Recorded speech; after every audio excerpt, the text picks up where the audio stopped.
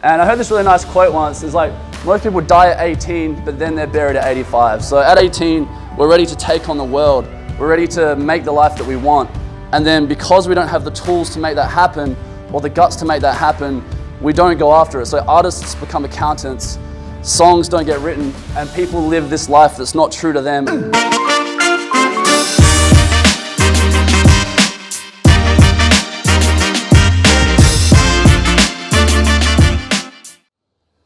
We're doing a slightly different format today because we found in the past, we've tried to give you guys a lot of information and that can be really overwhelming. So we're gonna deliver you like what we feel is the perfect amount of information, but we also wanna change your beliefs around nutrition because it's a very challenging thing to wrap our head around and a lot of people struggle with it. So we're trying to today share with you that we struggle with it too, and it's normal to struggle with it, and that's what happens, but then there's ways to see food differently and to respond to food differently to make it a natural part of your life so you don't feel like you're having to like go on a diet and hate your life just to get to where you want to be. So when we think about nutrition, it kind of gets, you know, a bit like this and a bit more like this. And it can become a very, I don't know how many question marks I have, so I have to look at the screen. It can be a very, very confusing topic because no matter where you go, someone has a different opinion. And that can be very crippling because if you want to take the right action, what is the right action if 10 of your friends have told you completely contradictory things? Like, I don't know if you guys follow Josh on Instagram, but he puts butter in his coffee. So how is he putting a chunk of butter in his coffee and he's shredded? And some people say not to eat, but some people say to eat 6 times a day. It's a very, very confusing topic. So we want to try and get that confusion out of the air so you guys feel more empowered to actually make decisions for yourself and to not think you have to jump on a diet to, with this information, be able to create an entire life that feels healthy. So how many more question marks do I have? Okay, I want to take you guys on a bit of a story and really relate to you guys. So how many people have been here? Not really, it's easy, but I love eating well and feel great. Has anyone been in a spot where they're eating well and they feel good? Yeah, we've all been there at some points. It may even be for 3 days. We've eaten some broccoli, woo, I feel great. Unfortunately, that's not always the reality of the matter because as human beings, if we had no work, if we had no other responsibilities, it can be very easy to do something. Like if I won the lotto, I could get jacked as shit and get shredded and I could probably do all these other amazing things. But unfortunately in life, we have stuff happening. So we have bills, you know? We have all of these things that add stress to our life and that stress takes away some of our willpower to actually make decisions we want. We have an angry boss. That's Navarre, okay? Navarre. You know, we have all of these social pressures to be a certain way and obligations. Like you might be stressed out, but your friend's like, come out tonight, and you go out tonight, but that makes you more stressed the next day. And then we have relationship pressure. So although we love our partners, considering someone else in your life is challenging too, and we sometimes put their needs first. And then this is very dramatic. This is super dramatic. I just Googled health issues on Google Images. But then we do have to worry about our own health. Like when we're constantly working hard and trying to do our best in life, we do get worn out. We do have these little health things that crop up. And they're just another stress on our plates. So when we're here and everything seems so easy, things aren't always going to be easy. So we have to try and make a strategy for you guys so that not only when things are perfect can you actually eat well. Because ultimately, when we get under this mountain of everything, what do? Anyone have any ideas? Eat too much. Chocolate! Woo! It's the reality, man. If you had a big shitty day, what better way? Yeah, chocolate's like your best friend. Who needs a best friend when you have Cadbury? Or Whittaker's, I prefer. Has anyone here eaten white Whittaker's chocolate? Oh, it's the best chocolate, seriously. Don't buy it. Sorry, I shouldn't say that. Do not buy white Whittaker's chocolate, but try it once. But the unfortunate thing is, we eat this food to get pleasure, but it's actually another form of stress. Because when you eat foods that are unhealthy, it stresses your body out more. So unfortunately, we're looking to feel better, and it actually, in the long run, makes us feel worse, and that adds to that perpetual cycle. So where do we go? I don't know where my next story is. Who do we blame? Oh yeah, this is the thing, nutrition's not easy. So a lot of us, our eating habits are a result of our parents. And a lot of us may have resentment or frustration that our parents never taught us to eat well, but their parents weren't nutritionists, so how were they to know any better? And they weren't taught by anyone, so how were they to know any better? So for us to point the blame at our parents isn't a very good place to start. Then we have to consider the government. Like they have a food pyramid, they have all these schemes, but I don't know if anyone knows about the Heart Tick Foundation. I talked about this in another seminar, but they literally have heart ticks on Milo cereal, which is like 50% sugar. So a lot of this advice we're getting from the government, they don't have our best interests at heart. They also are a foundation that makes money. They make money from putting ticks on things. So we can't really trust the government either. And then some people are like, maybe they should teach it in schools, because if the teachers know it, then the teachers will do it. But they don't have time. They're not nutritionists. They're trained to educate people on maths and science and English and those kind of things. So really, there's all these potential places where we can learn, but no one has learnt it. So we don't really learn it, and we end up kind of stumbling our way through life not knowing much about nutrition. And this is why dieting doesn't work, because we've got this person. They're like, yeah, I'm going to go on a diet and lose weight. How many people have been here? How many people have been at the start of the diet? They're like, woo, let's do this, okay?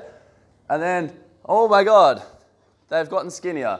It's working. So it really doesn't matter what diet you're doing in this scenario. You could be doing any crazy crash diet, fad diet, something off Today Tonight, Woman's Weekly, I don't care. But if you do anything for a while, you will start to get results, and you'll start to feel really good, and you'll start to tell your friends. But eventually, it gets boring and tiring and shitty, and it doesn't feel good. How many people have been there after doing a diet as well?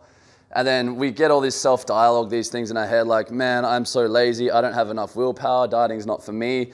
That's not the reality. The reality is you're doing a crappy diet, because if you're doing things right, you wouldn't think you're lazy, because life is not meant to be a perpetual battle with food. If you're doing the right things, you can feel good all the time and not have to suffer. So then we get to the point where like, this is too hard. Because imagine if you've been trying really hard for 3 weeks to fight all of your habits your entire life, to not eat all of your favorite things, to probably not go to all of your favorite social events, and to not have the physical energy because you're not eating much. What happens? You give in, okay? No! Then you end up blowing out and you get even fatter. And I joke about this, but this is serious. Like, people will try so hard. They'll try so hard to get a result, and they fail, and they think it's their fault. And they think they weren't cut out to losing weight. But the reality is they used a shitty diet. And that's why we wanted to name this seminar How to Never Diet Again, because if you keep dieting, you're going to go on these yo-yo loops, and then you're eventually going to give up, because what's the point? If you've tried to diet as hard as you could, all of your willpower, and you fail, you're not going to even believe that you can make a change. So I want to propose, instead of getting to this place where we all have been and be like, I'm going to start going on a diet, I want you to get into the place where you're like, I'm going to change my lifestyle for good. So you don't have to keep yo-yo dieting, because if you start changing it for good, you'll still feel good, you can still make intelligent choices and eat the things you like, but progressively over time you get healthier. And that way you're not going to go into that cycle of like beating yourself up and going up and down and, you know, you're actually going to be like, this is what works for me, and I'm going to continue to do this for the rest of my life. Does that sound a lot better than dieting, guys? Yeah. Yeah, there we go. You suck, you guys all suck. Okay, so I don't know if you can see these words, but this is kind of the life cycle of what happens when you do a rapid weight loss diet. So you do get rapid weight loss, which is not necessarily fat loss, because in the process of not eating enough, you will lose a lot of muscle mass, and we're going to talk about that in a moment. And then you feel good temporarily. Why is that? Because although you're restricting means you're not eating as much crap. And when you're not eating as much crap, you will feel good temporarily, although you're not eating enough, and that's why you start to feel shitty soon. So then you start to feel terrible. So you have low energy because you're not eating enough food. If I'm not eating, I'll be like, oh, hey guys, how are you? I have no willpower. That's just how you feel when you don't eat enough. So that's why we need to eat. We need to eat the right amounts. Our workout performance or our daily performance drops. So when you're not eating enough, you literally become less energetic as a person, which means you burn less energy all the time. Like, I'm bouncing off the walls right now, but if I hadn't eaten for a few days, I wouldn't actually be burning much energy. So your metabolism actually gets less. The more energetic you are, the more you're burning, the more you can eat as well. So you need to make sure that you're keeping your energy levels high. Then you get cravings as well. So basically, your body's just like, man, give me some food, this sucks, and you feel terrible. And then what happens? You run out of willpower. It's finite. How long can someone torture themselves until their mind gives up? You're eventually like, man, this sucks. Like, why am I doing this to myself? Because we're not meant to always be doing everything with willpower. We're meant to be enjoying life. That's what we want to do as people. So you run out of willpower, you bounce back, and then you start to overeat, or even eat what you were eating before, but because you've lost muscle mass and your metabolism's a little bit slower now, you actually bounce back further. And that's why dieting can be a very toxic thing to do. And that's me with dieting, guys. Thank you. You're up, Jush. I'd also like to thank you all for coming here today, because about 5 days ago we sold like 5 tickets, and then we got a crowd. So round of applause for the crowd. Yay! All right. I'm not very good at cooking.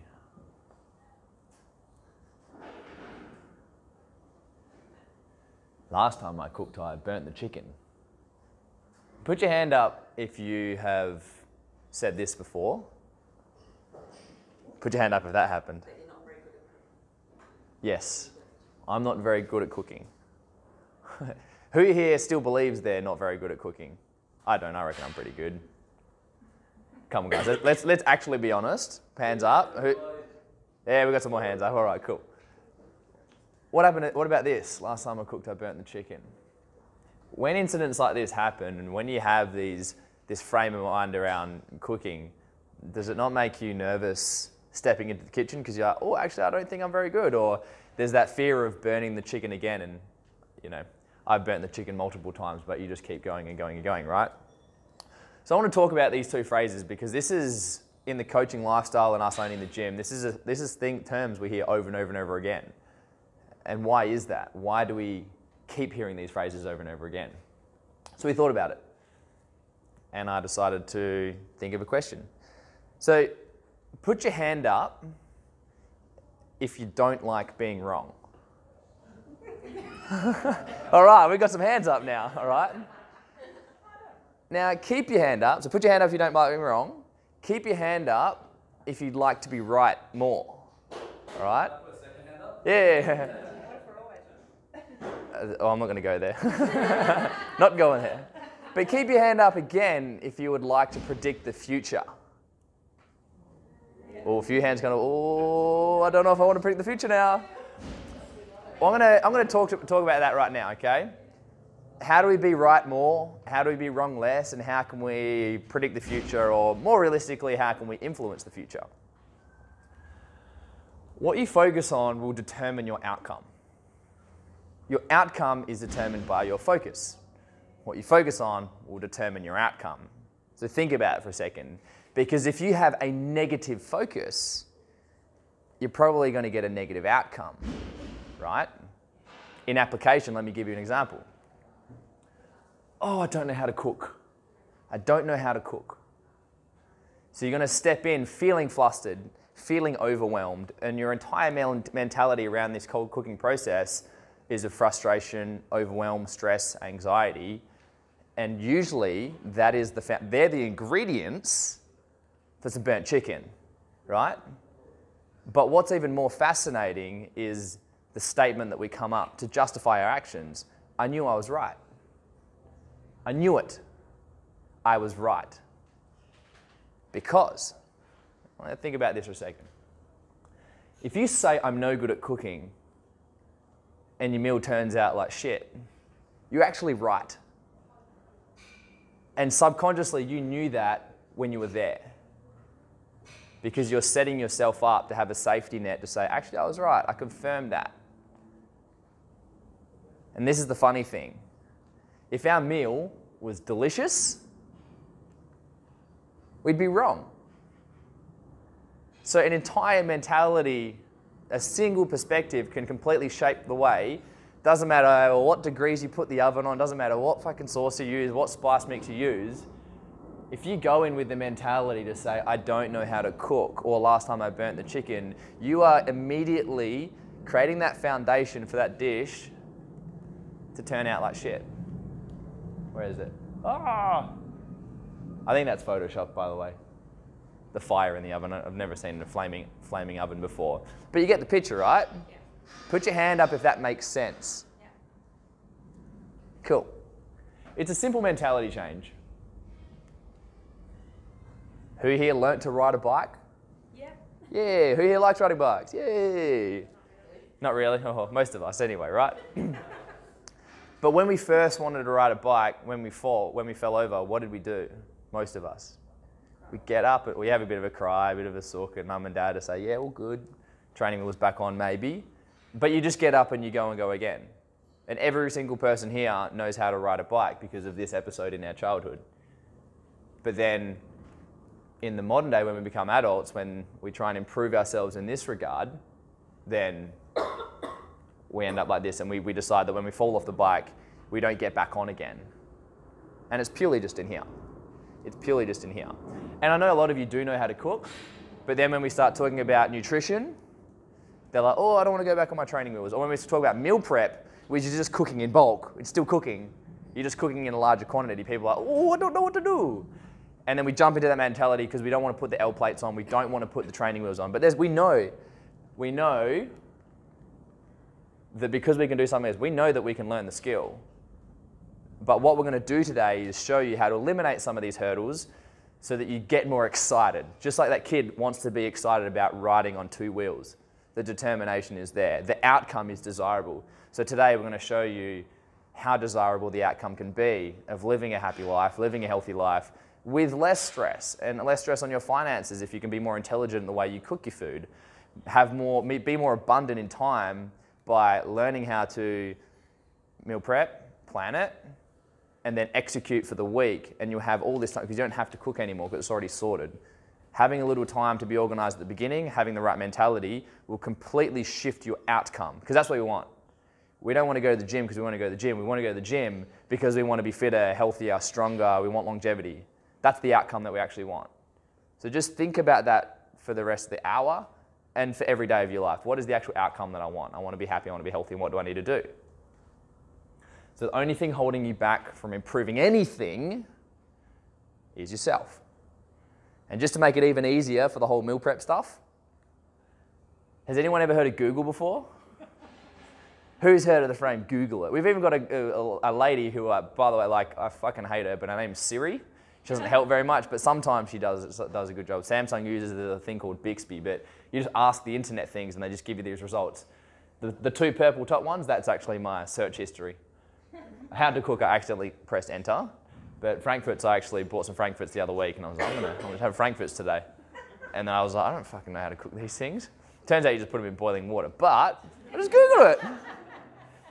I literally Googled it, and they were great. Actually, I felt like shit afterwards because it turns out they're not healthy at all, but I was like, what are the macros in? I didn't even look at them, I just did them. But there you go. How to cook rice, how to cook chicken, how to cook spaghetti, cabbage, asparagus, quinoa, salmon, chicken curry.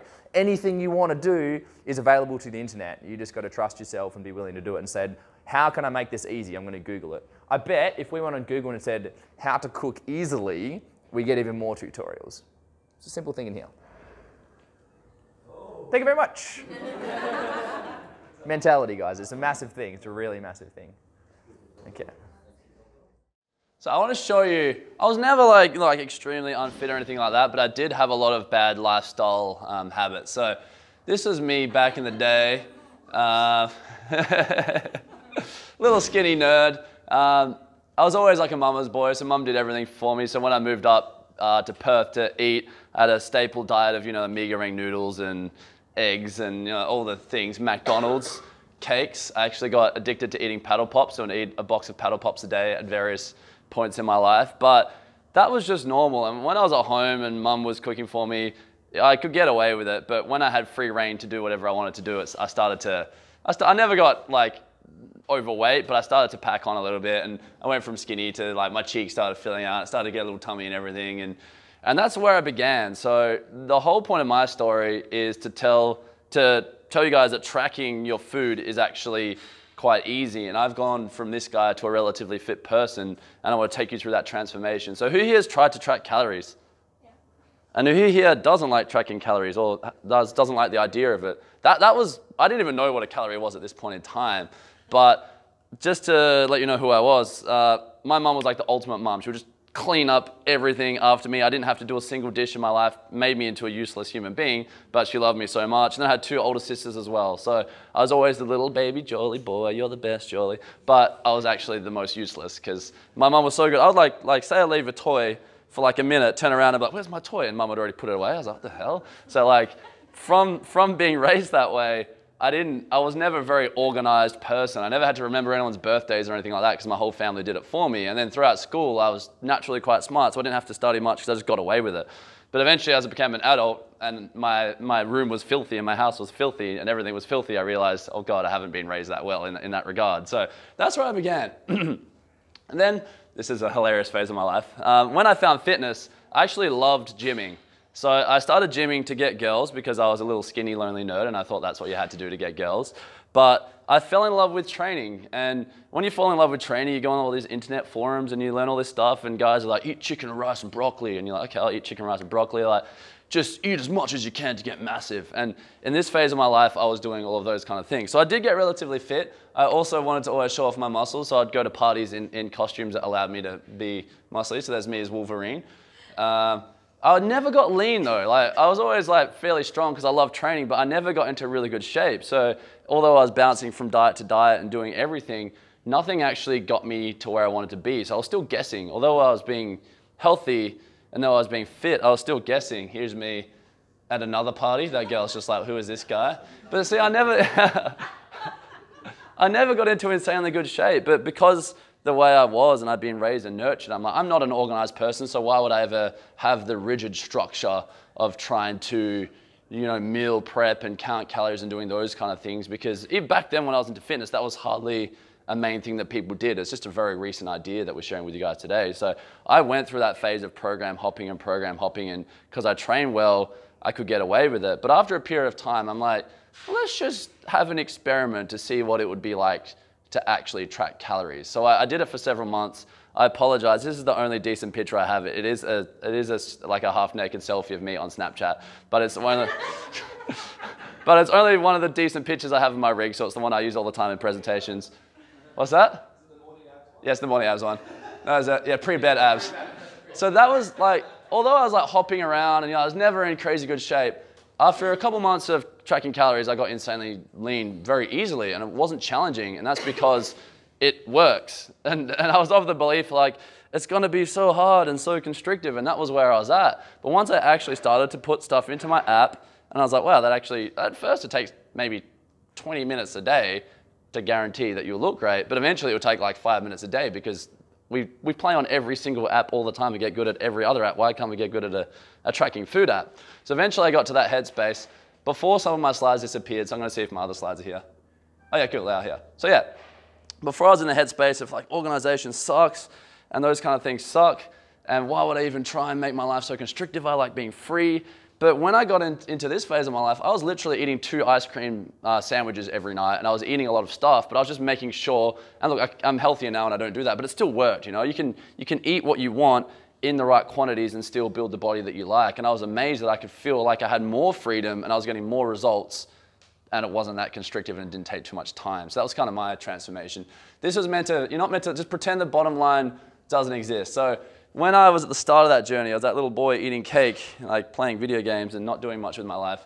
I felt tracking was too hard and I felt it was inconvenient, and we all have felt that way, you know, but from actually battle testing that idea, from taking that idea and integrating that idea into my life, I actually figured out that tracking guarantees results, and it wasn't that hard. Like if you're trying to save money, you're not just going to be like, I think I'm saving money, spend money, spend money, spend money. No, you're going to be like, I really want to go to Europe. I'm going to save every day and I'm going to track that so I can get what I want.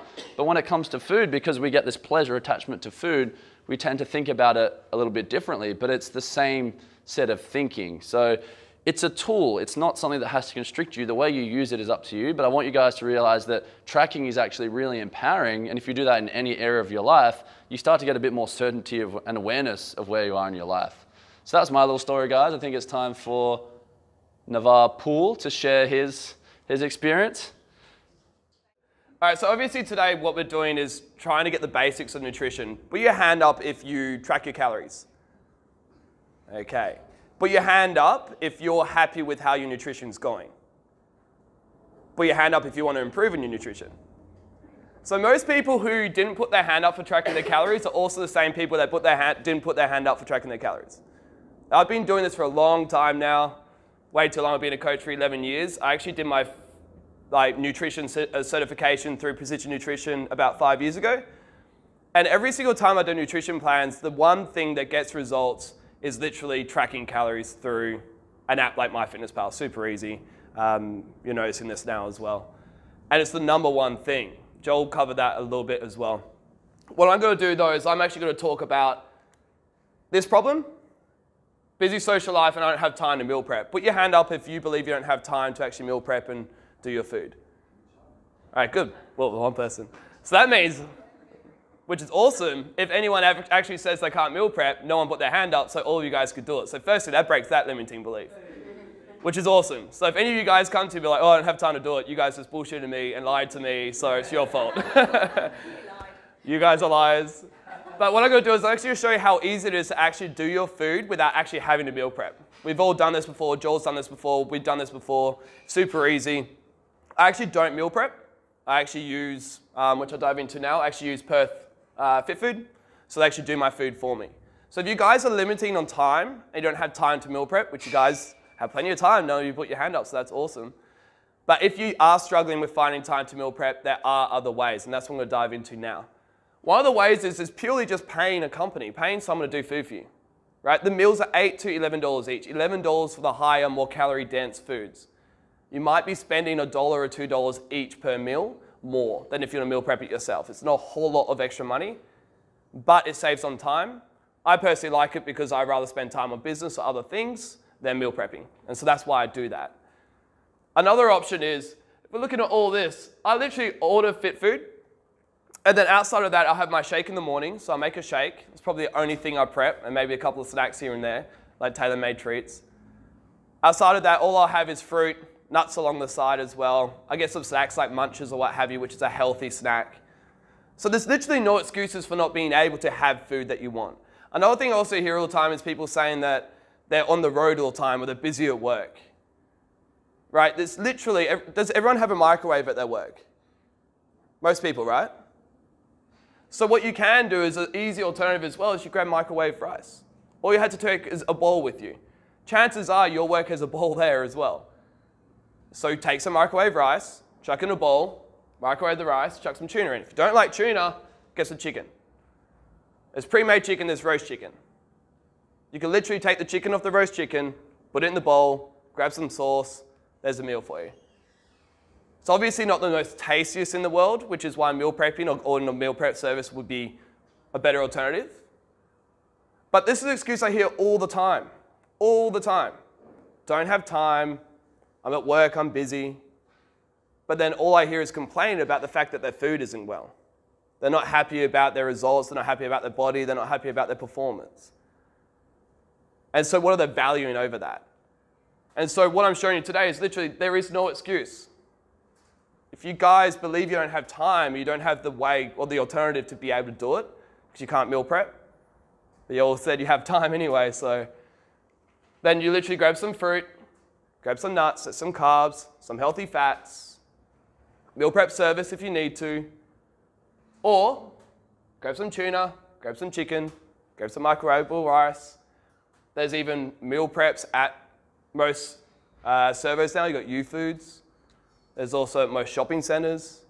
There's literally no reason at all for you not to be able to prep your food. Everyone knows how to use a blender, right? Put your hand up if you know how to use a blender. Yeah, perfect. That's another alternative. You can blend your own meals. Put some protein powder in there, put some fruit, put some healthy fats. That's a whole entire meal there as well. So if any of you guys have this belief that you're not able to find the time to meal prep or to make your food or what have you, there is literally, firstly, you guys said you have time. So pretty much this point is not even worthy right now, because you guys actually told me and you told yourselves, you told everyone in this room that you actually have the time to meal prep. So it's not even any point in me talking about this, right? Because you all have time. But if that ever comes up, you don't have time, easy. Everyone knows how to walk in a shopping center. Everyone does their food shopping, right? Everyone knows how to food shop? Yeah. Perfect. Go food shopping, buy some rice, buy some tuna, buy some chicken, buy some nuts, buy some fruit. I'll teach you guys later how to figure out your calories and macros in this chat. So I'm going to teach you guys how to do that as well. Figure out how to track so you know how much food you need to eat, so how many calories, your perfect breakdown in macronutrients as well, and I'll teach you guys that, and we'll also give you homework so you can do it at home. I'm even going to give you an actual tutorial that I've done on MyFitnessPal.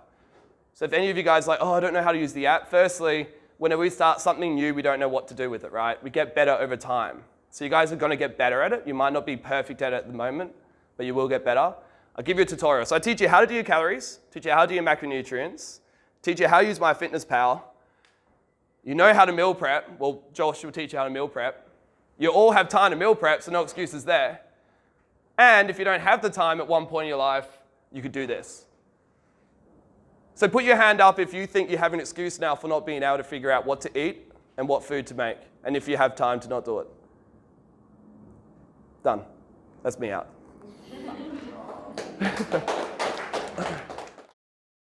All right, so this is just a little precursor to Nav. Nav's going to take you guys through how to actually design your own how to never diet again plan so you don't go through the yo-yo period. But I just want to keep empathizing with you guys and understanding that this is a very clouded space in terms of information. So when we're thinking about diets, man, on the radio, multi-level marketing people, we're always trying to be sold different things. So how many people have heard of the lemon detox diet? Yeah, you squeeze lemons in your eyes and you cry because it's a terrible diet.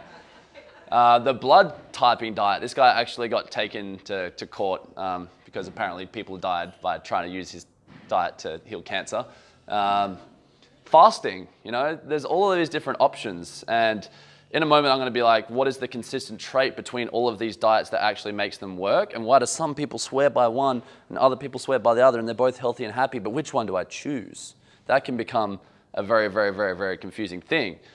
Then we have clean eating, chicken, broccoli, rice, salads, those kind of things. People will swear by clean eating, but then the next person is going to swear that you have to eat the paleo diet, otherwise you're going to die a horrible death. Oops. Okay, I actually had more images here. For some reason it hasn't saved. We have vegans. Everyone knows about vegans, and if you don't, then you obviously don't actually know a vegan because they would tell you about being vegans. I have no problems with them. I'm just making some jokes here, guys. But the point is, we all get very attached to an idea. And the point isn't to get attached to one idea because we're all so different. The point is to get attached to the idea of creating a nutritional strategy that works for you. So I kind of looked at all these diets and I'm like, what is the consistent thing that actually produces a result? And these words aren't very big, but the number one thing is adherence. And what 2 words did I use? Yeah, enjoyment and convenience.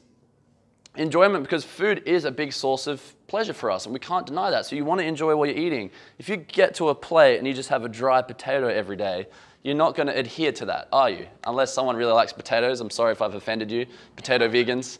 There's like a special subcategory of veganism. Potato vegans. Screw you. No.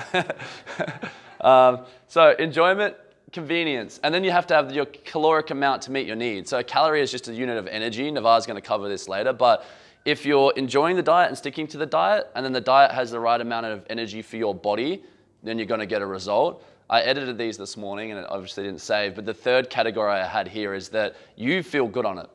Because we've all come from different genetic lineages, different backgrounds. So one person may feel better eating more fats or may have some allergies to certain foods, whereas other people won't.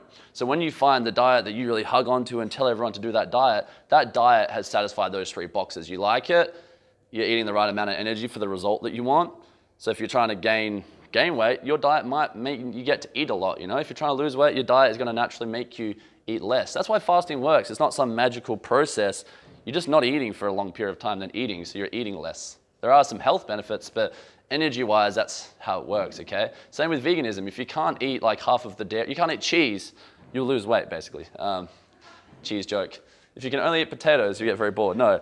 And ultimately, making sure you choose a diet that makes you feel good. Can I tell you what's going to make you guys feel good when you eat it? No. You eat it, and then an hour later, half an hour later, the next day, are you having heartburn? Are you farting? Or are you feeling really energetic? So every diet is going to include different foods, but you'll know when you're eating the right foods for you because if you listen to your body, don't listen to your cravings, listen to your body, you're like, oh, I actually feel good. But that's why everyone's going to jump onto a different bandwagon because that one for them ticked those boxes. That one for them was easy for them to enjoy. They had the right amount of energy that was sustainable for them and the foods agree with them. That's about it. So don't think about what diet is right for me. Think about creating a diet that satisfies those needs. Because if you can do that, you're not going to feel like you're on a diet. You're going to feel good. You're going to have energy. You're going to get your result. So that's me just fluffing up Nav. But Nav's going to take you guys through now how to actually design your diet plan. This is a little bit more informative. So try to keep up. Try to keep an open mind. Think of any questions for the end as well. So if you get lost, don't feel silly. Think of some questions and we'll fill you in later. Round of applause. Yeah. Now we broke it down, some limiting beliefs, kind of discussed about what most people deal with, their struggles and what have you. Now we know that you all have time. Now you know you can do it. There's no other limiting beliefs now. There's no crutches. There's nothing that's holding you back. Now I can teach you guys how to do it. And now there's no excuses as well, because I always say, but yeah, no one put their hand up for the excuses. So now I'm going to give you the knowledge on how to do it, and now you have to do it. So everyone knows what calories are, right? Everyone's obviously heard of calories. Yep. Yeah. Yep. Awesome. Calories is literally just a measurement of energy. So dive into that in a sec. So it's literally just that's how we measure energy. And that's how we measure how much energy goes into our body and how much energy goes out. Now, dependent on the goal and the result that we want, depends upon the sort of energy we want to put into our body and the energy we exert as well. That's purely it. There are other factors which we'll dive into in the next 2 seminars. We're going to dive into a seminar on female nutrition and male nutrition, which will be specific to the hormonal balance and what have you. But what we find is most people dive into more the supplements and the topper end of the pyramid, not the base. The base is purely the energy. How much energy you put in and how much energy you put out. That is it. Most people are looking at, oh, I'm going to have celery, I'm going to have this sort of vegetable, I'm going to do this, I'm going to do that, right? That's what most people talk about. People talk about the specific foods, the specific supplements. But the base of all of it is energy. Regardless of what you're eating, if you're not sorting out the base of the pyramid, not sorting out your calories and the energy intake and how much energy you're putting out, you are not going to get the results that you desire. Simple as that. Guarantee you that. How many of you guys think you eat pretty fairly decent? Put your hand up. Fairly decent food? Is that me, Renee? I guarantee you that we all know what is basically good or bad, right? We all know what foods provide more nutrition, what foods provide less nutrition. I'm not saying that any of you guys eat poorly, but what we don't do is we don't track. We don't track how much energy we put in and how much energy we put out, which is why we're not getting the results that we want. And unfortunately, it's because this belief that it takes time, and it's so difficult, it's so hard to track calories. It literally, once you get the hang of it, it takes 1 minute per meal, if that. If you have 5 meals a day, it's 5 minutes a day for you to get the results that you want. And I want you guys to think about how else do you get energy? How do you provide your body with energy? Food, right? There's other aspects like you can sleep, vitamin D, what have you. But the main source of energy is food. We are literally what we eat as well. The food that we put into our body, our cells, our muscles, our organs, our fat, everything within our body breaks down that, our gut, and we become that food literally. So we are literally what we eat. So if you're going to drink a can of Coke, or if you're going to look at a Snickers bar or have a block of chocolate, literally look at how that chocolate is then going to form your cells, your muscles, your fat cells, your fat, your organs, everything within your body. We are literally what we eat. And so that's on a hormonal level, and we'll look into that later. But what I want to do is get the baseline. I don't want you guys to do anything else other than get your baseline and track your calories. As a coach, if I have a client that wants nutrition advice, if they're not doing their calories and they're not tracking how much energy they put into their body, I can literally do nothing to help you. Nothing. Neither can any other coach. Because we have no idea how much energy is going in your body and how much energy is going out. It is impossible. The very first thing you need to do is your energy, regardless of how well you eat or what you eat. Make sense, everyone? Put your hand up if you understand now. Yep. Put your hand up if you don't understand. Yeah.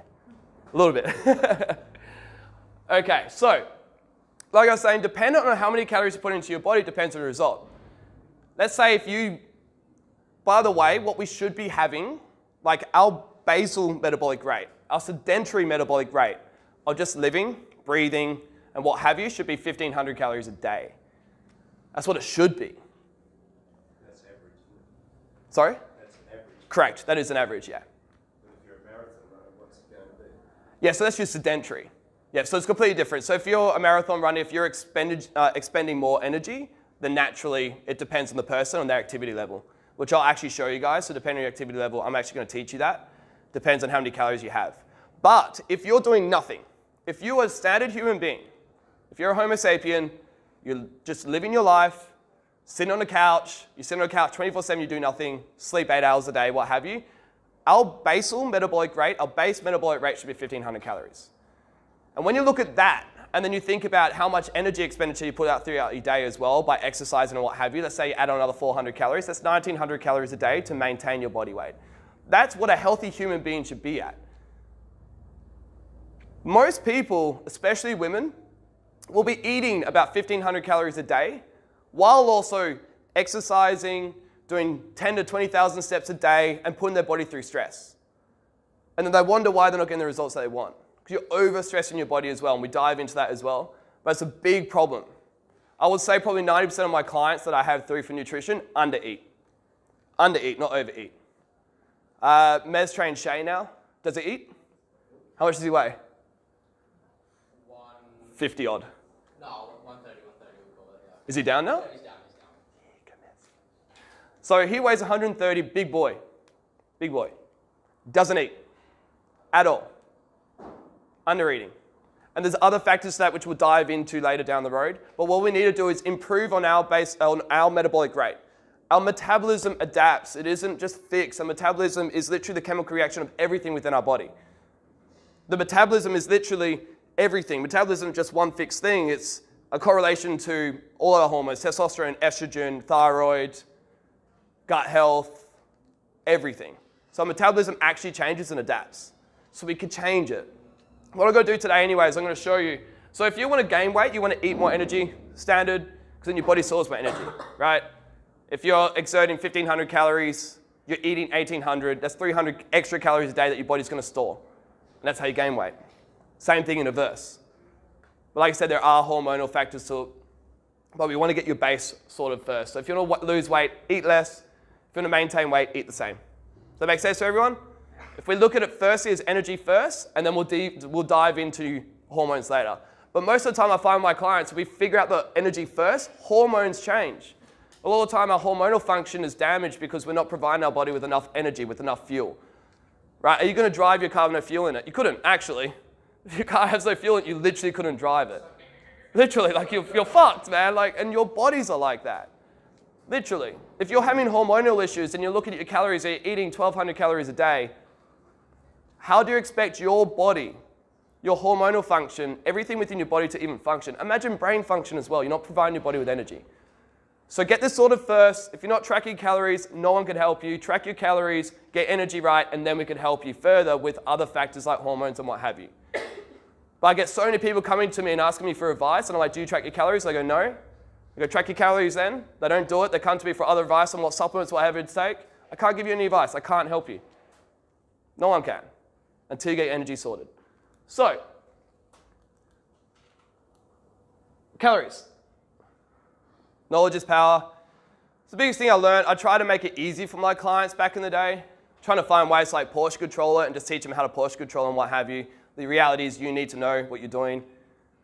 You just need to understand it. You need to have awareness of the importance of energy in, energy out, how many calories you have, how many calories that you're expending as well. It's important to know that knowledge because then you're going to succeed further. You're going to gain more confidence as well because you understand it. I think confidence comes a lot from understanding. If we don't understand something, we lack confidence a lot of times. It's like, oh man, what am I doing? You know, how many times we go to the gym, we're lacking confidence because we don't know what we're doing within the gym. It happens all the time. So I'm going to get this all to you guys anyway as homework, so you guys could actually read over this because I know it's a lot of information. So this is literally just like, sorry, what was your name? Doug. Sorry? Doug. Doug? That's me, Doug. So like the marathon question, this is what I'm talking about. So this covers that. Depending on your activity level, so if you're a normal healthy individual with sedentary lifestyle, so you're doing little physical activity, you'll have 26 calories times your body weight in kilograms. Make sense? This is a very baseline estimate. This is very rough. This is averages over each human being. But like I said, as a coach, you need to follow this, and I actually give you homework as well. You need to follow this, set up one. Let's say you're a healthy individual with sedentary lifestyle. I would say most of you start on 26 calories. The reason why is because most people actually undereat. And so if you're eating 1,200 calories and you do this calculation times 26, you're at 1,800 calories. That's actually a 50% increase. So that's going to be a little bit of a shock to you at first. So I would say most of you start from the lower section. If you find that you eat a decent amount of food and you probably eat quite well and enough food in relation to your body, then I would say look at the actual activity levels, 31 calories, 38, 41, 50. Does that make sense to everyone? Yep. Question, you've got 3 to 5 times a week. Yes? Why wouldn't it be better to do it 7 times a week? No, it's just dependent on that. So if you're looking at vigorous activity, high activity jobs, or let's say heavy training 50 to 20 hours a week. And what I'm saying is that you've got a total figure of calories per week. Correct. So the difference On a daily basis. 3 times a week or 7 times. So in other words, you divide it into smaller components so that perhaps every meal you get a calorific component. This is more just off of the activity level of your week. So if you're training 7 days a week, then I will go for 38 calories because it's outside of the 3 to 5 times a week. If that makes sense?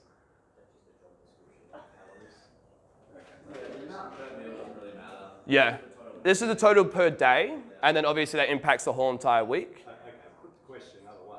Yeah. If you you can still have Sorry, Tess. so many calories a day, but in one meal, Yeah. or you can have so many calories a day divided in each meal. Yeah. Can you comment on the differences there for a person's body and health? Yeah, so there actually isn't any difference. If you could eat all your food in one meal, there aren't any.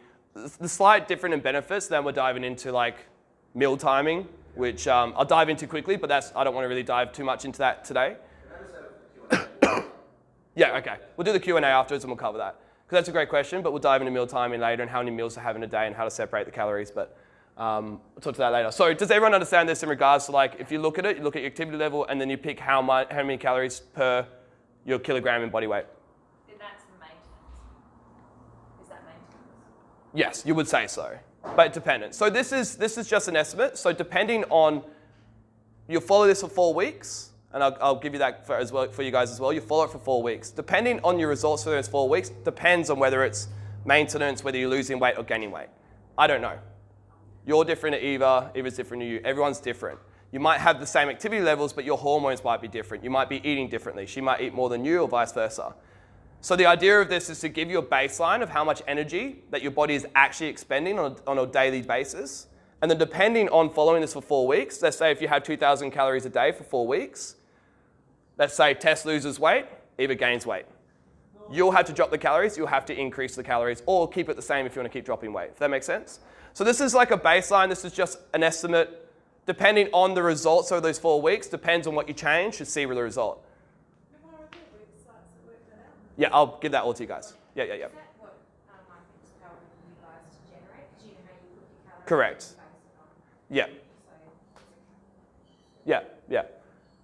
All this, guys, I'm going to dive more into it. So all these questions are going to be answered. I'm giving you the homework, how to figure out your calories and macronutrients, and I'm also giving you a tutorial on MyFitnessPal on how to do it. Any questions in regards to that? Cool.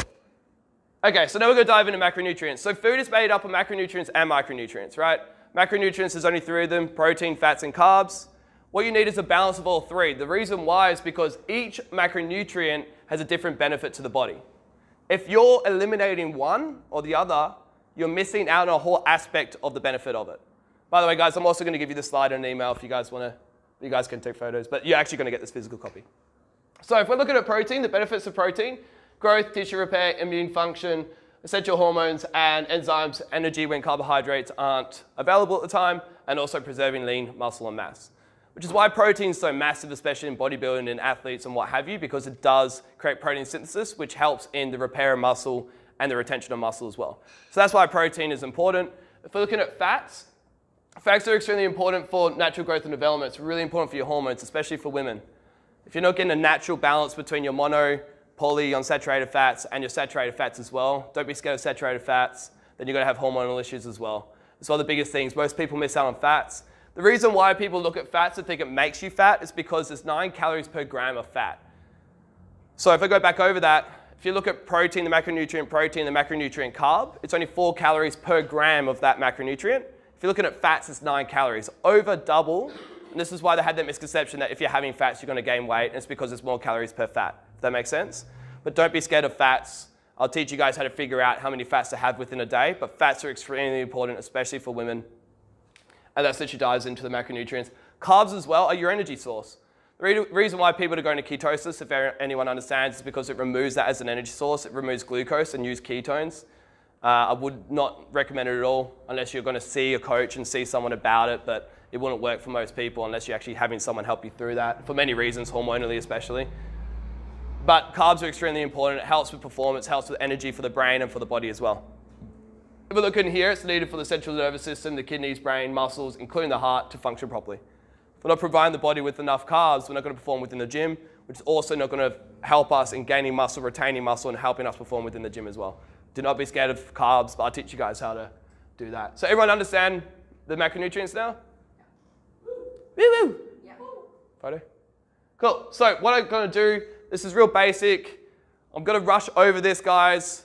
And I'm actually, like I said, I'm going to give this to you, right? So you don't, if you guys not getting it straight away, this is going to be delivered to you. We're also going to deliver you the whole entire seminar so you can actually read the slides while listening to me and go back over it till you get your head around it. So if we look at the macronutrients, how to figure out your macronutrients, simple for your protein. Protein is purely 2 times your goal body weight. I would say goal body weight because a lot of people might be like, let's say Shay weighs 130 kilos. If his goal is 100 kilos, 90 kilos, he'd probably get down that lean. He probably could make that. If he's eating 2 times his body weight in protein, he's having 260 grams of protein. If he does 2 times his goal body weight, which is 90 kilograms, it's 180. That's a big difference in calories, if that makes sense to people. And so what I would do is do your goal body weight, your realistic goal body weight as well. If you weigh 100 kilos and you want to get down to 40, that's not realistic. So get your goal, your realistic ideal body weight, and go, I'm going to times that by 2. That's how many grams of protein you're going to have.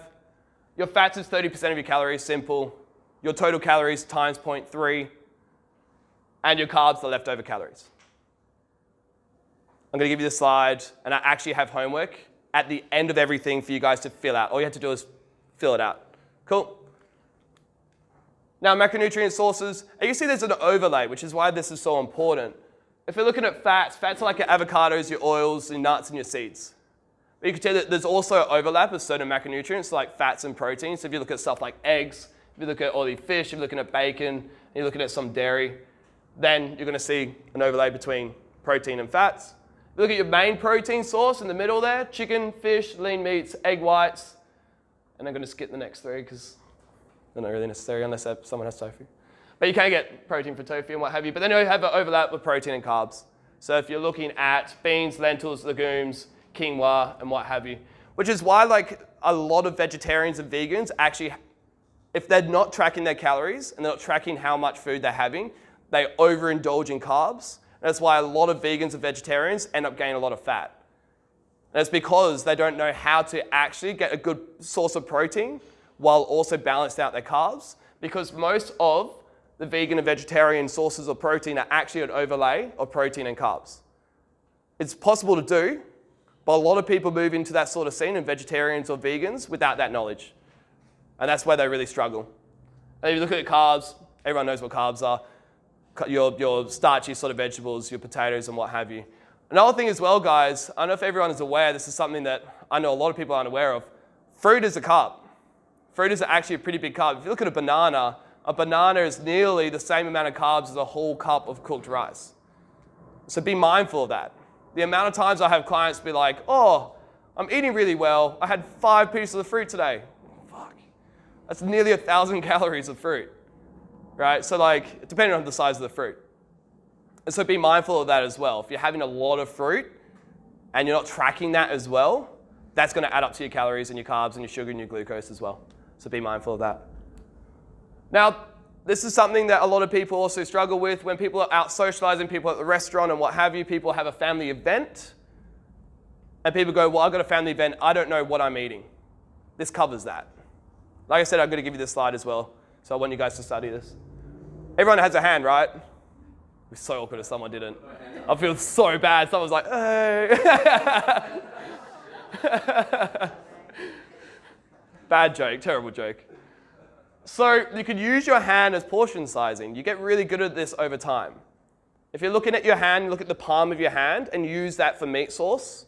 If you're having 1 palm of meat, that's 25 grams of protein, the macronutrient protein. And so if you're MyFitnessPal, if you go out, normally you'll weigh out your chicken, you have 100 grams of chicken, you put that into MyFitnessPal and you go, okay, cool, that's 25 grams of protein. If you go out to a social event and you go, oh man, I don't know what I'm putting on my plate, But then you look at your hand and like, oh, wow, okay, well that's about 1.5 palms of meat. That's about 37.5 grams of protein.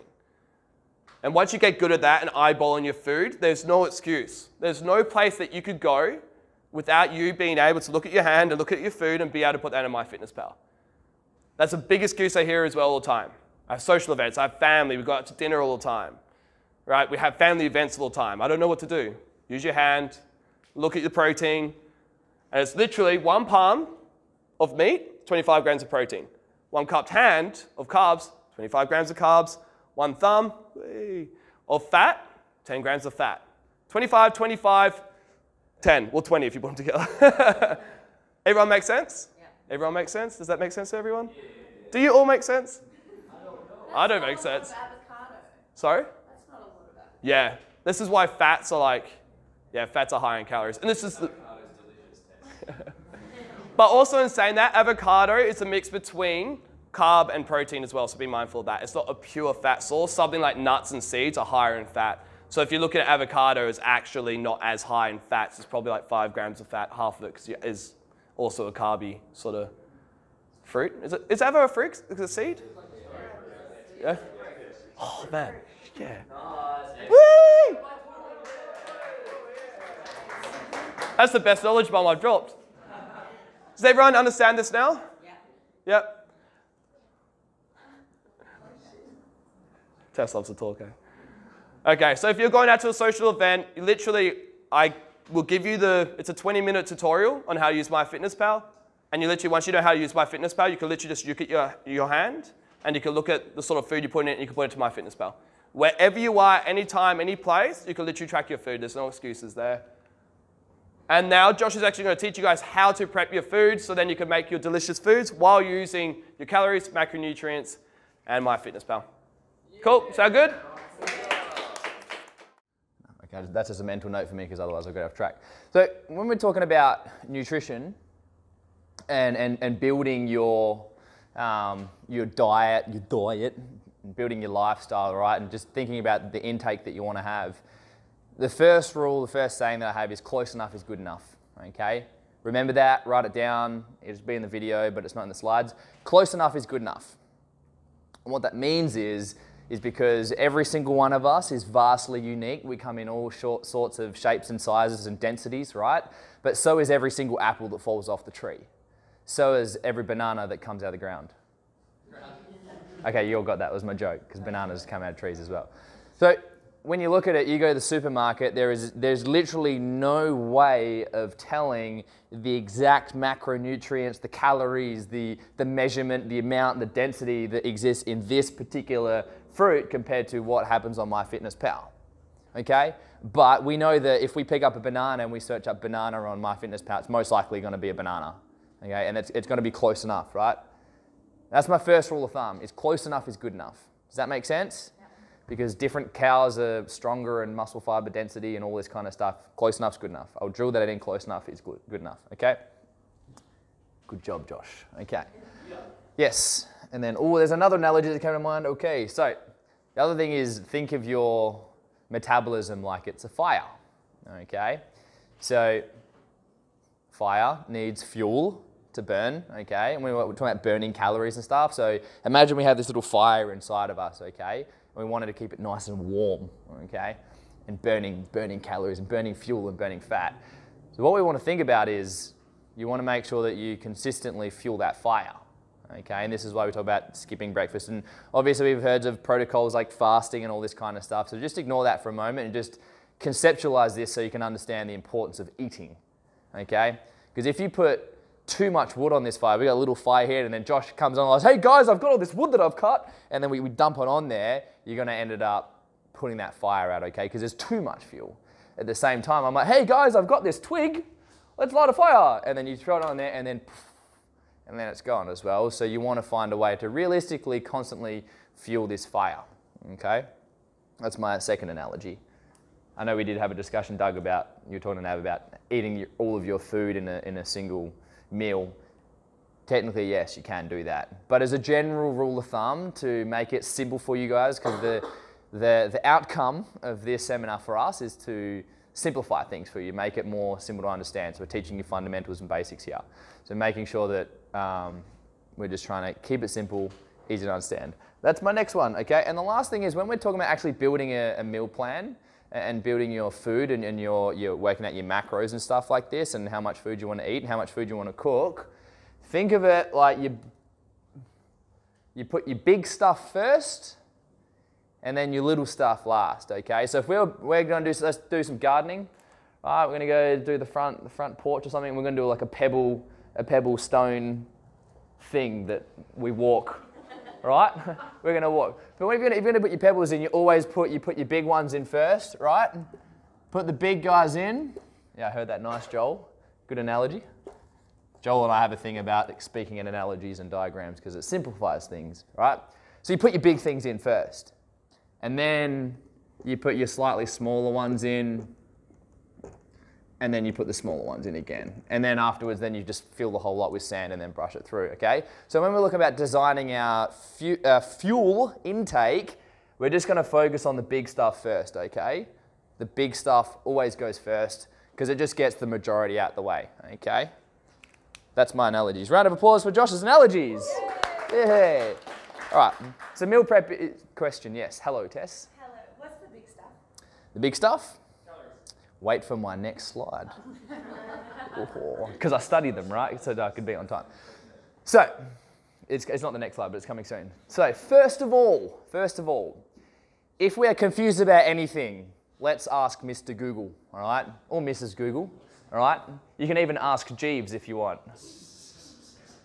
Anyone remember Ask Jeeves? Yeah, I did. Jeeves didn't give me much, but anyway, that's why Google worked.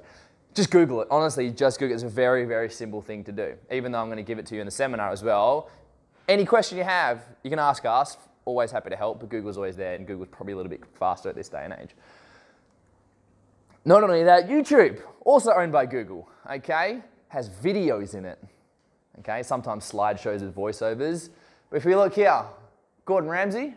That was Maddie, Gordon Ramsay, or G-Dog, 20 million views on how to master 5 basic cooking skills. There's 20 million people that have just worked out how to improve their cooking skills like that, okay? Below that, there's a YouTube channel called How to Cook That. 3.5 million subscribers. 3.5 million people in the world have committed to improving their cooking skills by Googling it. They're no different to us. How to cook perfect rice every time, 3.6 million views. How to cook perfect eggs every time, 14 million views. A lot of good cooks out there, hey? Does anyone understand the point? It's pretty fucking easy if we don't even have to go, we can just go tap, tap, tap, tap, tap, tap, tap, tap. Because this thing, right? $1,200? Hey Siri, and this is not an iPhone. Anyway. Pretty simple, right? So just so you know, everything's available on the interwebs, okay? The intergoogles. So my two-step, talk about simple. Jesus, Josh, settle down. My two-step system, okay? Oh, I thought there was going to be a catchphrase there. I didn't study my slides well enough. My two-step system on how to master your meal prep, okay? Mastery comes from simplifying things because life's already complicated enough, right? Oh shit, two-step system. Number 1, learn how to cook the ingredient. Okay, and I'll show you what our 3 ingredients are. Protein, fats, carbohydrates. See that? It's a big circle equals big circle. All right? These are your 3 big pillars of designing your intake, okay? The ingredient. Someone want to yell out their favourite protein source? Chicken, eggs, bacon. Oh, I love bacon. Who here loves bacon? Yes. Bacon's my favourite. Learn how to cook the ingredient, okay? This is the only ever time we have, who has heard of the phrase quality over quantity? Okay. In nutrition, in this world, reverse that.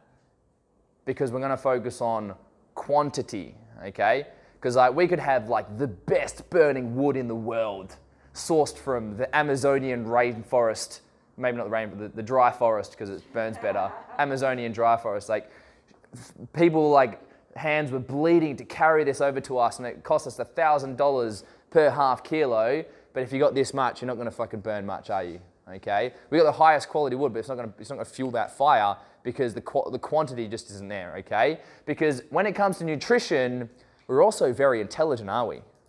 Aren't we? Yeah. Yeah. So common sense will stop us from eating shitty food most of the time, right? So if you focus on, don't shake the head test, I saw that through my peripherals, right? If we focus on the quantity and making sure that our overall amounts are right, nature has it that common sense is going to help us shape the quality of that food regardless, okay? We have to be in a really bad mood to overdose on Whittaker's delicious white chocolate or dark chocolate. But you get the point, right? We're going to focus on quantity first, okay? So learn how to cook the ingredient. Number 2, buy or Google it, the flavor and add it to the ingredient, okay? So you're going to focus on the ingredient, learn how to cook it, and buy or Google the flavor, okay? So buying the flavor means going to the shops and buying the flavor. I'll explain that in a second. If you don't want to spend the money on it, then you can Google how to make a sauce, make a marinade, make a spice rub, okay? So let's simplify this even more, Josh's audience. Cooking chicken. I actually got this off Google. Images, okay? How to cook a chicken breast, okay? Pan-seared, oven-baked, poached. There's 3 ways for you to cook a chicken breast. You now officially know how to cook chicken. Pretty much, right? We now officially know how to cook chicken. Now we get to flavour it. If you walk into any Coles, IGA, Woolworths, there's pretty much, Master Foods basically own an aisle at this stage. But now, who here likes teriyaki chicken? Yeah. Who would like some smoky barbecue chicken, all right? What about some soy, honey, and garlic chicken? Whoa, honey barbecue? Oh, stop it, Josh, all right? If we know how to cook the chicken, right, that's going to get the fundamental amount in, okay? The fundamental amount of food that we have to have. So using NAB's system that is in the homework as well, and you're going to get sent and what he just explained, using that system, you're going to be able to work out the amount. So as an example, I need 200 grams of protein for this meal, okay? So I need 200 grams of protein. I'm going to go on MyFitnessPal. You can even Google it, calories and chicken, and it will tell you instantly, okay? So if I need 200 grams of protein for this meal, it's going to tell me that I needed about, off the top of my head, I think it's like 220 grams, which is a big old fat chicken breast. Like one of the, like, you know, the steroided ones up from Woolworths. One of those like big old, like it's like a turkey pretty much, or a peacock or something, right? So you're going to know that. But now you have the ingredient, you know how you cook it, you got your chicken breast. When you add the flavor, part of my language, there's 5/8 to fuck all calories in this, okay, in all of these. If you wanted to go even lighter, actually it's my next slide, if you're even more accurate with your calories, you just get a spice rub, okay? Moroccan chicken is actually one of my favorite meal prep meals because all you got to do, right, is you get the chicken, cut it up, right? That's me with Moroccan chicken, like that. Then this is me mixing it, right? And then this is me in the oven. Put it in the oven.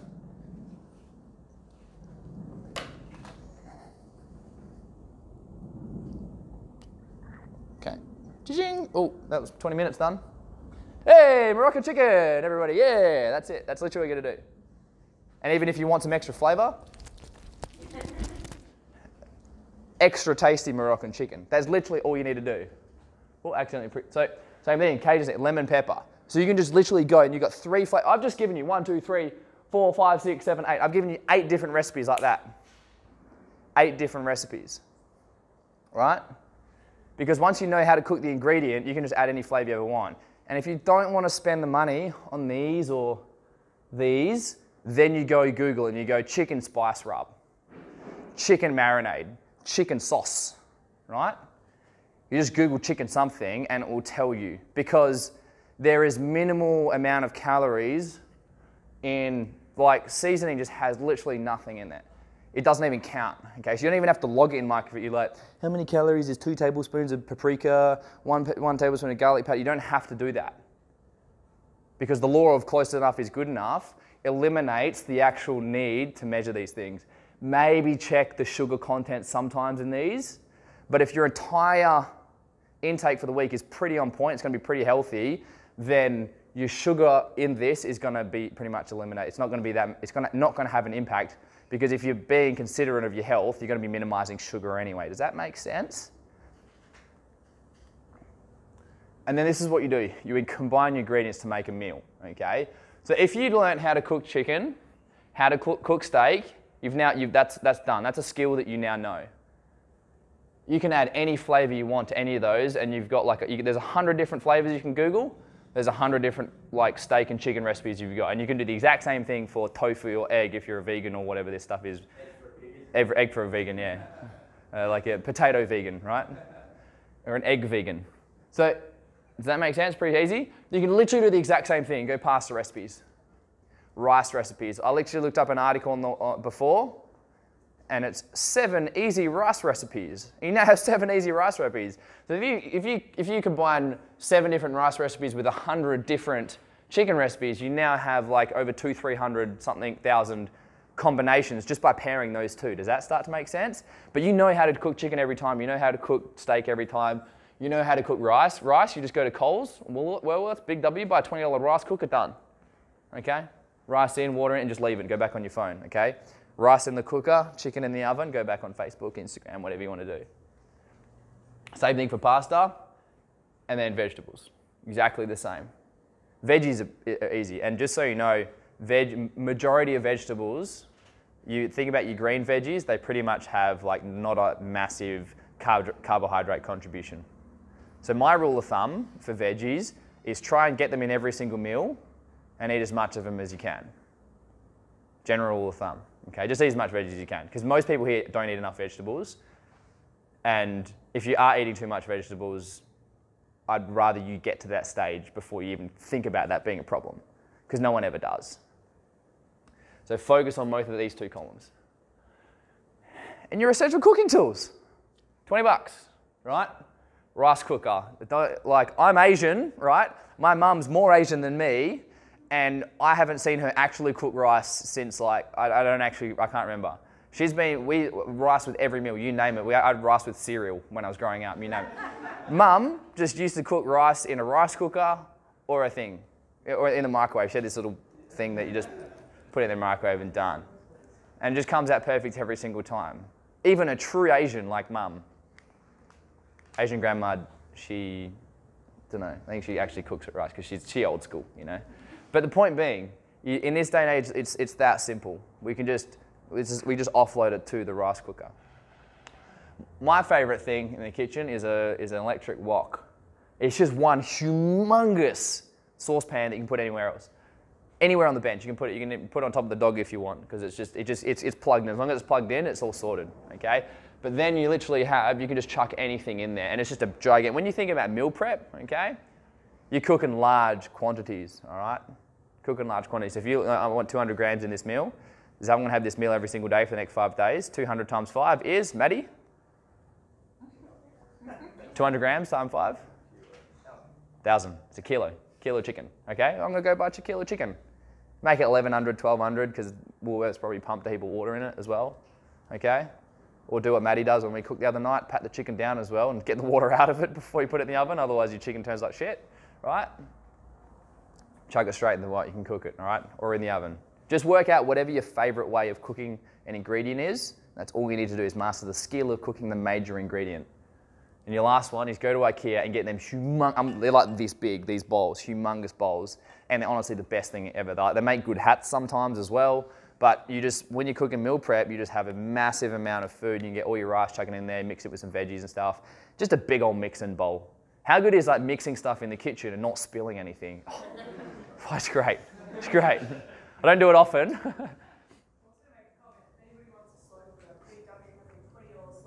Oh yeah. Don't even get me started on slow cookers. This is how you slow cook, right? You get your chicken, right, and then your sauce, and then lid on, and then it's done. I'm fasting today, that's what. I had a green tea, I was like, oh, green tea. That's actually it. Essential cooking tools. Just make sure you have the fundamental things to cook the fundamental ingredients, okay? Think about it like that. Oh, and I'm going to finish off. We're talking about, these are our big steps, okay? The big things that you put in there. So if you want to base, let's say you need, out of the blue, 2,500 calories a day. That's what we've worked out. 2,500 calories. What I suggest you do is build up to about 2,300 in your big pebbles, okay, your big stuff, which is mainly your protein and your carbs and fats as well. If you can get things like coconut oil, avocados in your salads or whatever you decide to do, get your big things in first, and then with that final buffer zone, just fill it with what I call measurables, okay? Measurables is something like sand. You don't eat sand, right? But sand, you can just pour a little bit in, pour a little bit less out, okay? But a chicken breast to a chicken breast is like, whoa, this is a big thing, right? But things like you can add in an extra couple tablespoons of rice, okay? Because rice is what I call a measurable. Chia seeds, anything that just comes out in like lots of it, but you can just spoon it out, that's what I consider a measurable or a liquid, okay?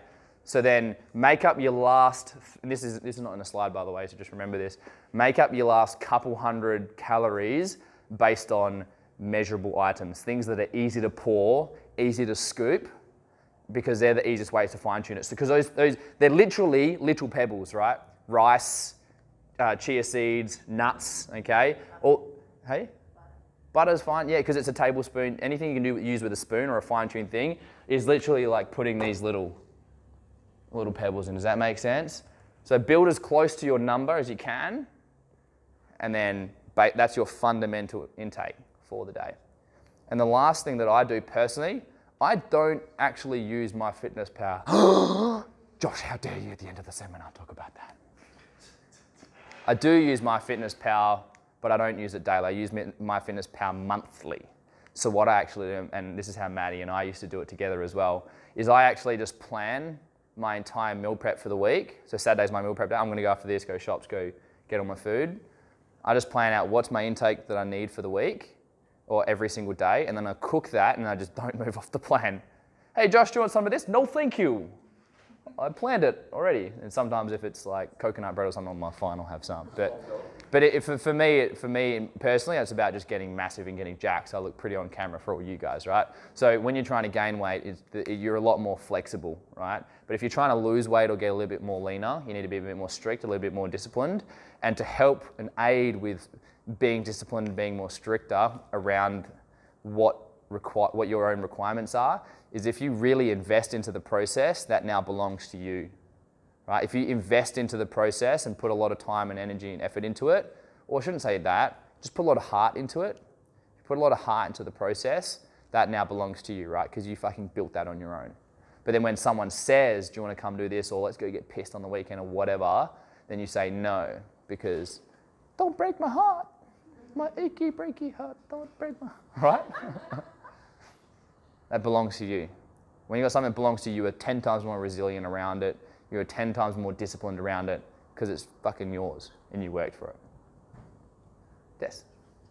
Like you just mentioned, like if you're going to have a drink, where would you subtract that from? Like, would it always be carbohydrates, or if you're going to put that into your... To keep it simple, think about your overall calories. So you're talking about like an alcoholic drink?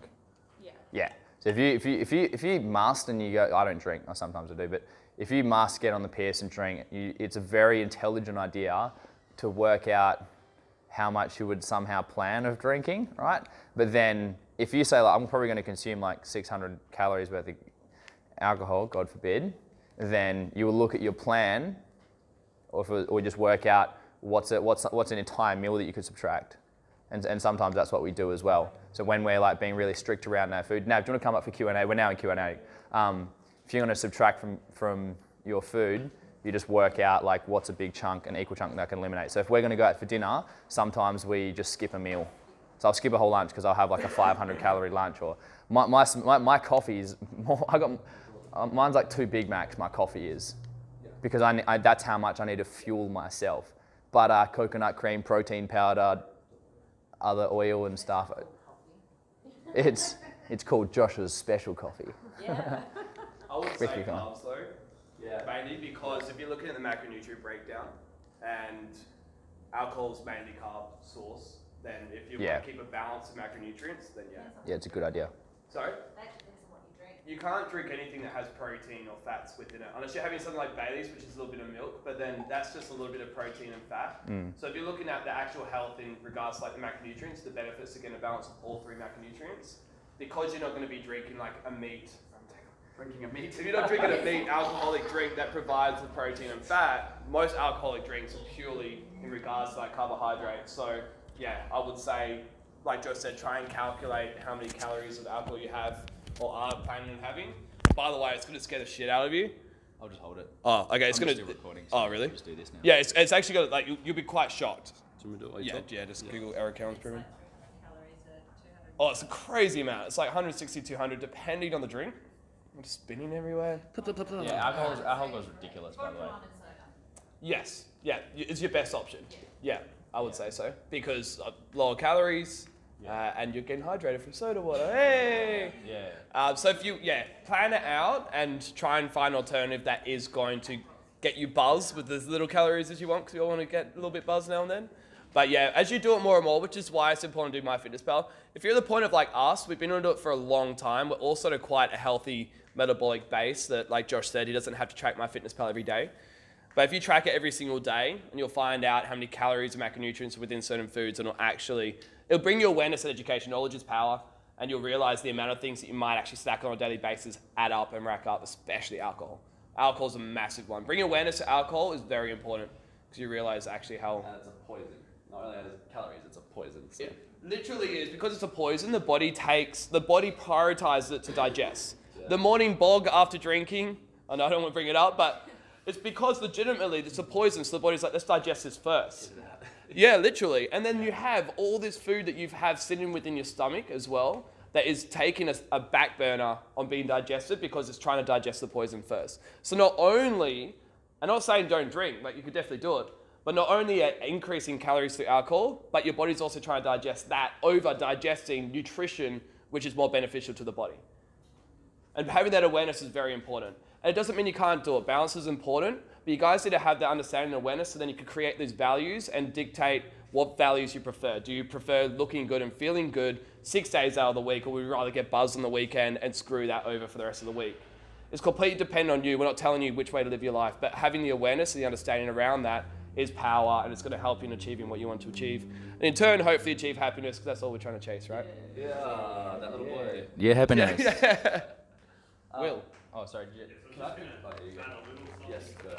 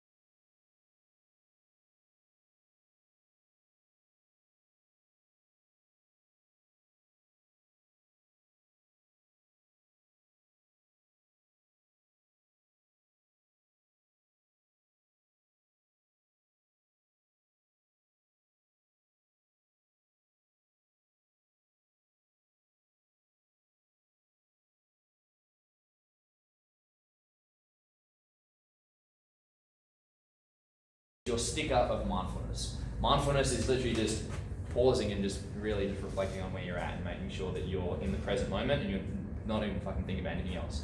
And if you're stressed out, or if you're just not even thinking about your chewing or uni or I got a fucking Uber coming and whatever time I got to do, I got to put makeup on, and you know, Josh is cooking, you're doing all this, you know. But if you see a stick and you're like, it's also a sticker, okay, cool. And then you go back into things, you're probably not going to be as aggressive, you know what I mean? But just play the sticker game with yourself. If you haven't done it, it's good fun.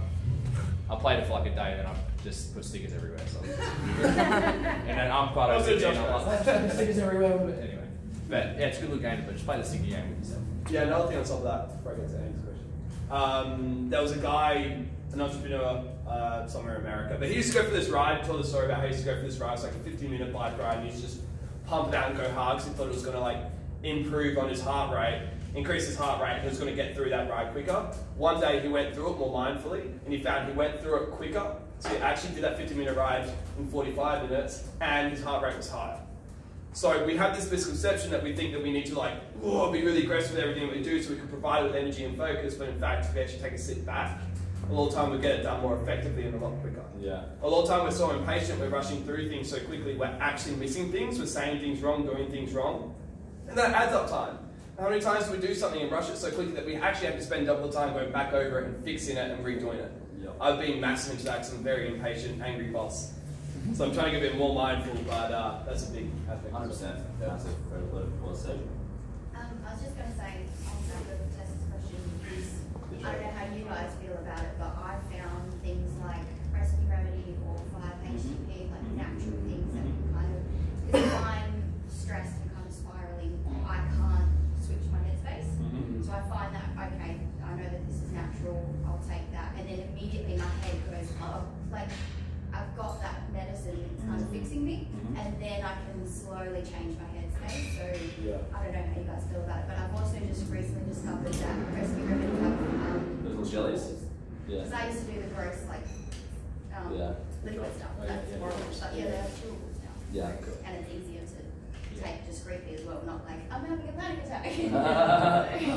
And there are two benefits of that as well. So this is the power of the placebo, is it called? That book or something? Yeah. Two benefits to it is it does naturally create, like 5-HTP is is a precursor to serotonin, which is like the love, feel good sort of hormone. The Joel hormone over here, neurotransmitter. So it is a precursor to serotonin. So in fact, it does have a response. But on top of that, the placebo is so powerful. Like you said, the mindful act of actually going towards it, like, oh, I'm going to take this pill to make me feel good. You instantly go, oh, I'm taking a pill that's making me feel good. Placebo effect, you are going to feel good. Yeah. And so if you are taking something like 5-HTP, which isn't expensive anyway, and it does provide you with happiness and feel good hormones and what have you, go for it. There's nothing wrong with it. I think using the power of placebo is very important, very powerful, because it's just the mind. Like Joel said, if you think of food, your body responds. You get hungry, your saliva glands, everything changes within your body. We literally are our thoughts. If we think about a sexy woman, what happens, Joel?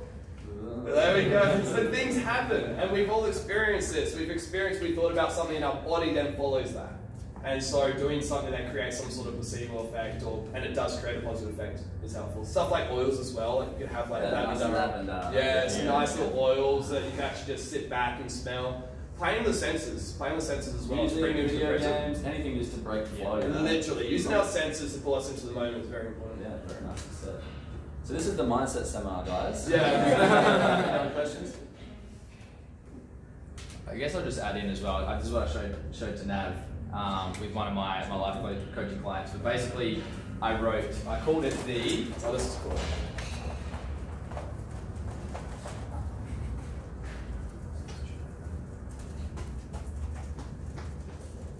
I called it the happiness cheat sheet, or for some of you guys, you can reframe that as survival mode.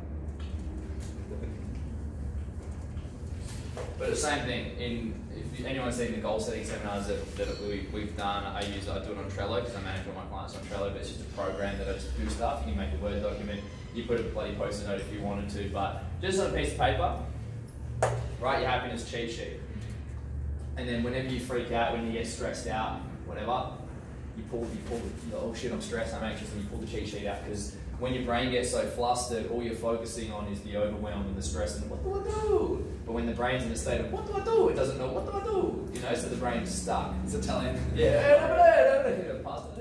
But when you get stuck in that state, the brain is in a shit position, right? And it's hard, it's diagnosing a problem, but it's not in a position that can fix it. But if you pull a sheet of paper out or pull an app out of your phone that has the information there, you just focus on that one single point, and then you go through the list. So what did I do on this cheat sheet?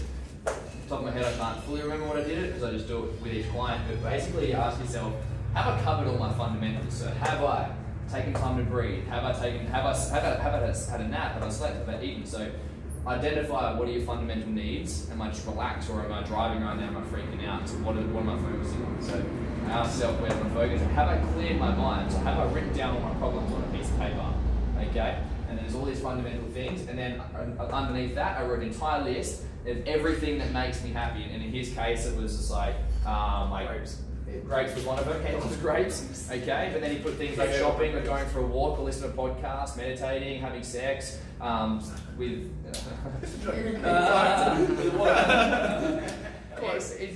He loves it. So having sex and hanging out with mates, and then the list of like his top 5 best friends of who he could communicate to. But then he's got an entire list of checklist. Okay, I'm stressed. What do I do? Do this, do this, do this, do this, and then that's his rescue remedy. That's his pill. So when he freaks out, he just goes through these questions. Have I done these? Because at least it gives him. He knows that this is working towards getting him out of the state of overwhelm. And then once he's in a clearer headspace, the problem may be solved. If it's not, then you can go through these happiness cheat sheets and be like blah blah blah. And that's basically it. So just write yourself a happiness cheat sheet or a happiness survival guide, and that will help you lose weight from the nutrition seminar. Yay!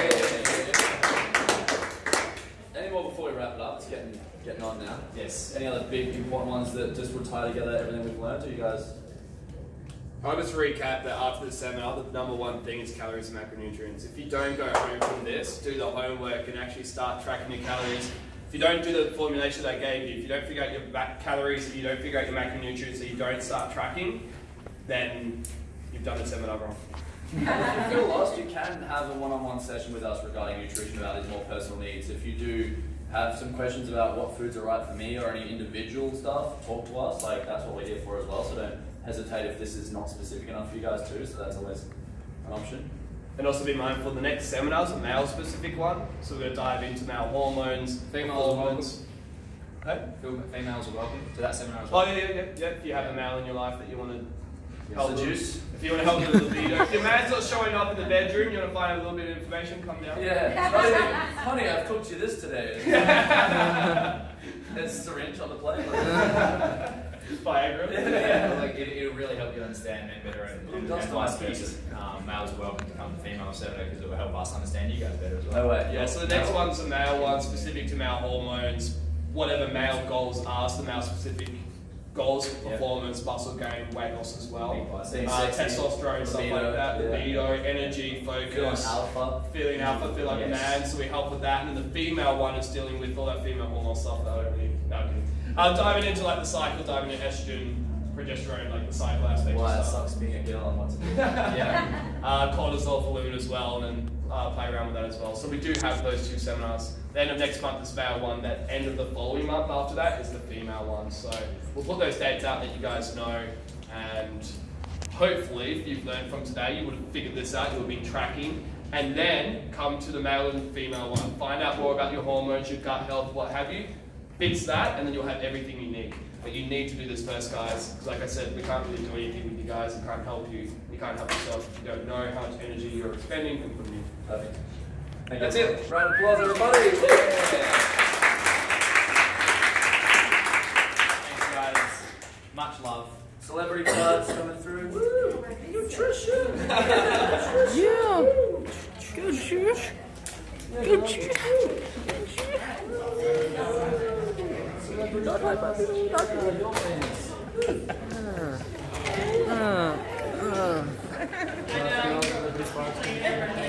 Yeah.